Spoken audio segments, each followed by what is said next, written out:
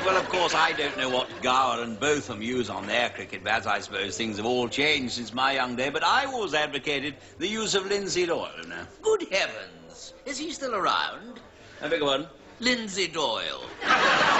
Lindsay Doyle, is he still around? He's a very dear friend of mine. I haven't seen him for ages. How is he? No, I'm awfully sorry. You're misunderstanding. I was just talking about the use of linseed oil on cricket bats. Oh, I'm very sorry. Sorry, I didn't realise I shouldn't be trying. Would you carry on? Yes, so sorry. Please do continue.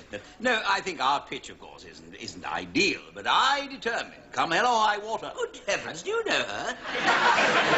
Camilla Highwater. Do you know her? Camilla Highwater, she's a very, very dear friend of mine. Look, excuse me, would you forgive me? Yes, Would you forgive me? I'm addressing my remarks. Oh, hello, Myra.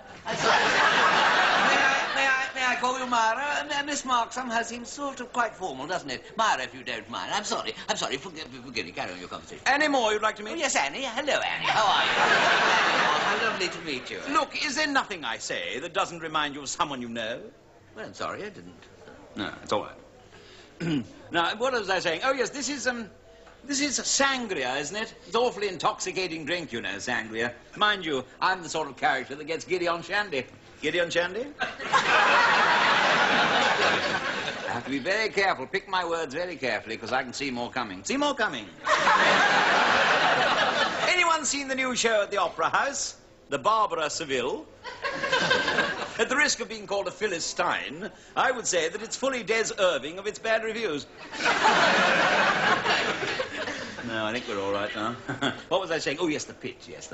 I actually caught a child playing soccer on it the other day. I did, yes. Well, of course, I was forced to order him off it. Order him off it? Oh.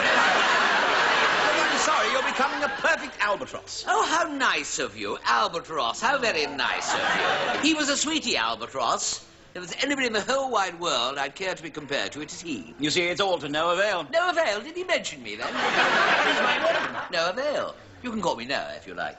Noah. It's much more friendly. You know, considering how many people and friends we have in common, I think we ought to get together one evening. What about tomorrow night? Tomorrow night? Oh, yes, I know her very well. Strange she should have a Russian first name, isn't it? Tomorrow night, considering she comes from Stepney.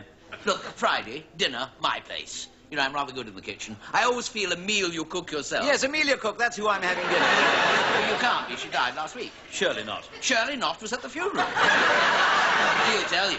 Look, Shirley Knott is the one I'm coming to dinner with, yes. Shirley Knott is. I've known her for years, ever since I used to spot her at the Buxton. Used to spot her? At the Buxton? Good heavens, don't they act to him? Goodness me, she's the man she's going to marry. Rather him than me. Good heavens. I mean, she's a tart. Oh. I mean, until recently, she was the red light district's Lois Turner. Oh, I think that's rather fair on Lois Turner. Lois Turner's rather nice, I always think. I'm rather well-groomed. I always feel her hair's very Natalie Dunn. Well, simply because Natalie Dunn's a very good hairdresser. The trouble with Natalie Dunn is she can't do anything without consulting her horoscope. Horoscope?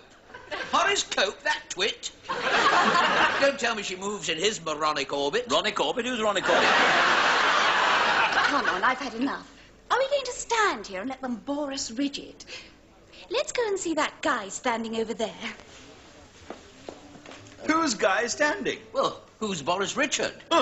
Name droppers.